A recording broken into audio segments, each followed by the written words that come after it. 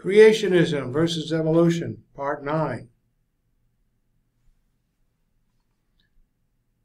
Let's go to this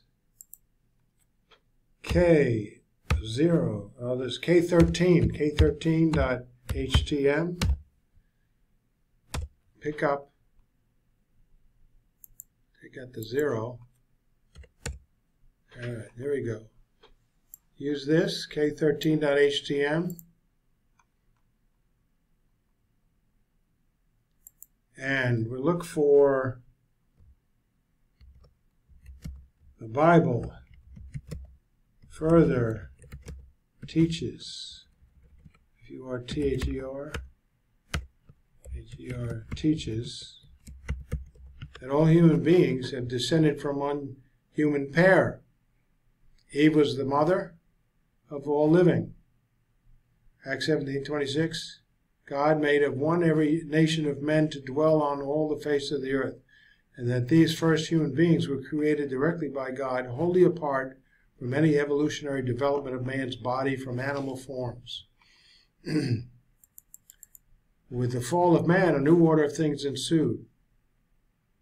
Not only in God's spiritual economy with respect to man, but also with respect to the earth itself, which was cursed for man's sake.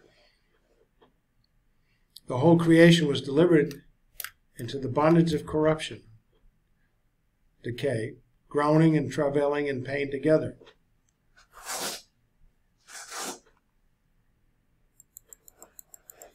And it was at the time of the Edenic curse of Genesis 3:17-19 that the creation was subjected to vanity, decay, the vanity of which the book of Ecclesiastes speaks so eloquently, is further described as the bondage of corruption, which is the explanation for the fact that the whole creation groans and travails in pain together unto now. This passage teaches very clearly that some tremendous transformations took place in the realm of nature at the time of the curse in the garden, the Edenic Garden of Eden, and therefore any scientific theory which purports to explain the history of life on this planet without taking into full account the effects of the fall upon the realm of nature must be rejected. That's dogmatic, but having studied the Bible and found no errors so far, and corroboration completely with the plausibility of certain things appearing on the earth the way they do, the way we observe them, I find that the Bible is to be taken seriously. So you don't reject it offhandedly because it's not something you believe in.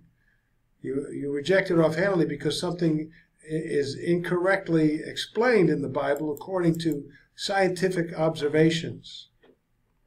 The antediluvian earth had mountains, rivers, seas, and so must have experienced geological activities somewhat like those of the present era. Earth in pre-flood times had mountains, rivers, and shallow seas. The water prevailed 15 cubits higher than the highest mountain in order for the ark to float over it fully loaded, and the mountains were thereby completely covered. So we're talking about mountains there. Then the floodwaters covered it completely. Thus the heavens and the earth were completed in all their hosts. So God called the dry land earth, and the gathering of the waters he called seas, and God saw that it was good. So it was good. Now, the upper waters, in the beginning of creation, were therefore placed in that position by divine creativity, not by the normal processes of the hydrologic circle of the present day. The upper waters did not, however, obscure the light from the heavenly bodies. Scripture describes these upper waters as an expanse or a firmament from the Hebrew word transliterated rakia, a composite consisting of a flattened out metallic light sheet, which the Bible describes as being layered on either side with ice. A solid crystalline ice composite is proposed by Dr. Carl E. Ball, which was created by God approximately 11 miles up in the stratosphere, with the hydrogen atoms being so supercold as to act as a fiber optic superconductive metallic substance. The composite not only permitted heavenly body light to shine through, but magnified it as well in color and fiber optically conducted the sun's light all the way around the earth in a pink hue. The metallic properties of this crystalline frozen water composite canopy would then enable it to be held in place by the Earth's magnetic field. Metallic, hydrogen, H2O. Hydrogen is a metal. Such a solid crystalline ice metallic hydrogen canopy over the Earth would have a profound effect on the Earth's biology and climates, and hence on its geological characteristics, which would be quite different from today's characteristics. Presumably, before the flood, the Earth's crust was in a state of general equilibrium, although the great pressures of the fluids locked within the great deep made it a precarious state of equilibrium. The principle of isostasy, equal weights, requires that at some datum level deep in the crust, pressures due to the superincumbent materials laying on top of one another, would be everywhere constant in order for crustal equilibrium to be maintained. Be everywhere. Thus, regions of high topography must be regions of low density and vice versa. Probably there were no very substantial regional differences in land densities before the flood, and correspondingly no very large regional differences in elevation. Shallow seas and not really high peaked mountains. Mountains were relatively low and ocean beds relatively shallow as compared with present conditions. So, pre-flood land, ocean, and climate were different. Whatever the source of the deluge, of the flood, rain, the mass of waters which descended to the earth could hardly have been elevated back into the heavens, because it is not there now. This can only mean that much of the waters of our present oceans entered the oceans at the time of the flood. This in turn implies that the proportion of land area to water was larger before the flood, perhaps very much larger than at present. More sea than land now. Much of the present sea bottom was once dry land.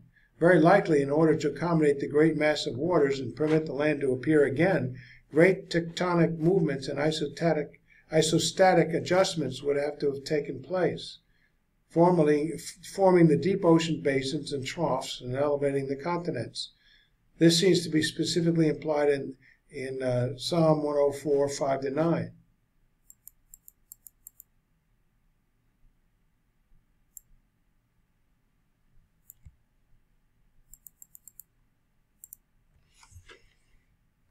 That this passage refers to the flood rather than to the initial creation is evident from the last verse, which refers to God's promise that a world-covering flood would never again be visited upon the earth. Certainly, therefore, the Bible makes it abundantly plain that the events associated with the deluge were of immense geological potency and must have caused profound geologic changes.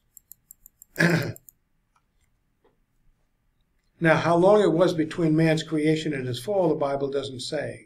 In any event, it is very unlikely that any of the fossil-bearing geologic strata are attributable to that period, for fossils plainly tell of death and suffering.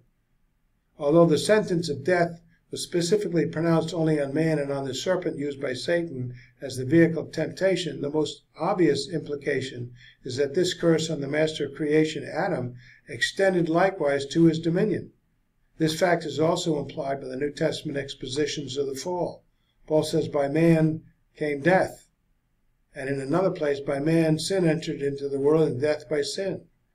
Similarly, Romans 8:20, the creation was subjected to vanity.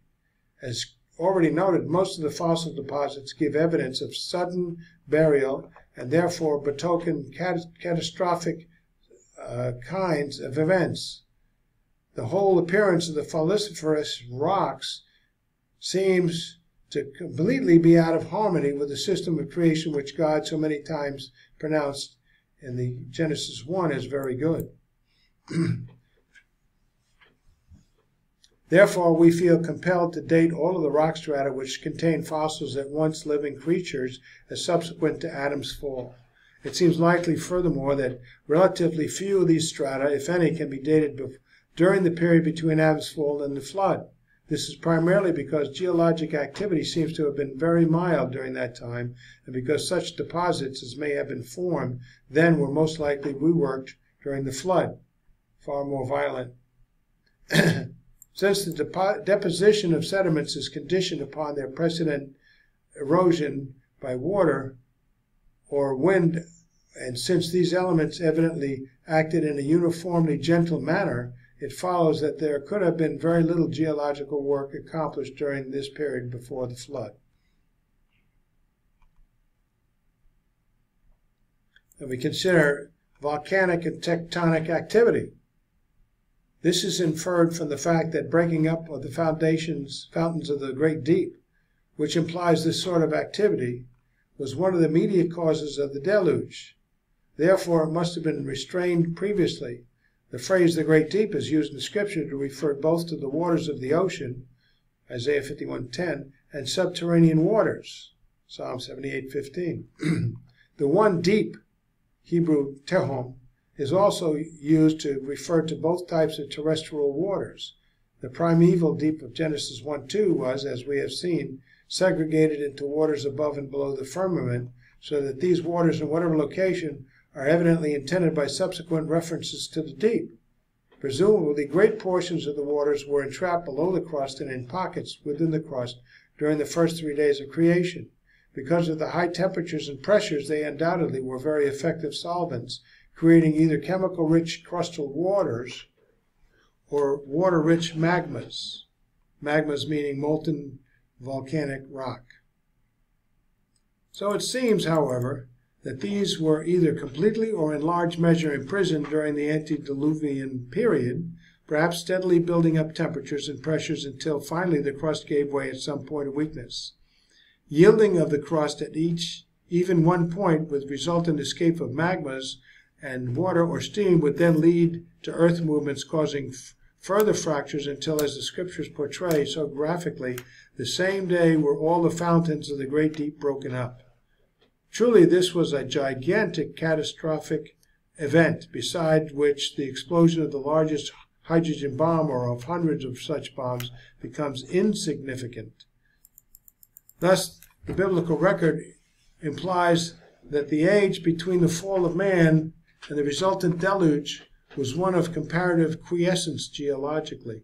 Temperatures were equally warm, there were no heavy rains nor winds, and probably no earthquakes nor volcanic emissions.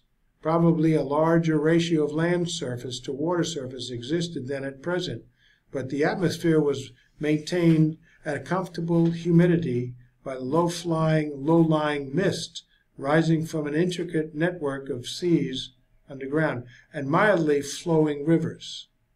Genesis 1:10 and 2:10-14, evidently fed partially or largely by gentle springs. We look at the Scriptures here on these passages. Pre-flood. So there was universally a warm climate throughout the whole planet. The most significant of these biblical inferences about the pre-flood times is that of a universally warm climate with ample moisture for abundant plant and animal life. It is significant that fossil remains everywhere in the world and throughout the geologic column testified to just such a condition. The fossiliferous rocks have been erroneously divided into geological ages in the uniformitarian system, and it is significant that practically all of these so-called ages are inferred from the organic and physiographic character of the deposits to have been universally mild and warm. All the fossiliferous sediments comprising the entire geologic column above the Proterozoic or even the Archaeozoic in places give virtually unanimous testimony that the world then was one of mild climate, essentially uniform and throughout the world. The standard geological references, of course, speak of these strata in terms of chronological ages, and in those terms we would say that the strata indicate that the Earth's climate has always, at least until the most recent geologic epochs, been basically warm and uniform, with only mild seasonal and latitudinal variations. Note that this coincides with the hypothesis of a single post-diluvian short-term ice age. If one thinks of the strata as having been largely deposited catastrophically, especially during the deluge, then their testimonies of a single antediluvian era having such a climate. So we'll continue this. Here again, a great difficulty for uniformitarian geology, how to account for such a remarkable state of things in terms of this non-uniform